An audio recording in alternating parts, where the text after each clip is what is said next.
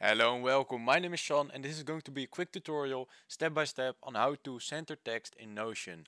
So you will see that when we select text we will have no center button here. We can make it bold, we can do all this thing, but we can't center the text. So this is really annoying, but there's one solution to it. So the first way to do it is if you have three things of text, you want to select some text, so you select it, then you drag it to the side.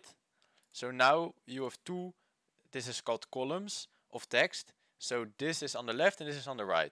Well, if you have three columns of text, so you grab it and you slide it to the side. Now this text will be in the middle. So this is in the middle. And what you now can do is delete this and, delete only the text, and you will have the text in the middle.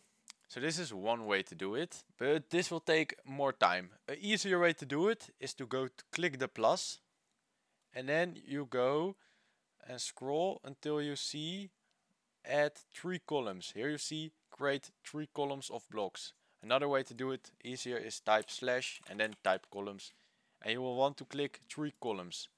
Now you will have three columns. So this is the same what we did earlier.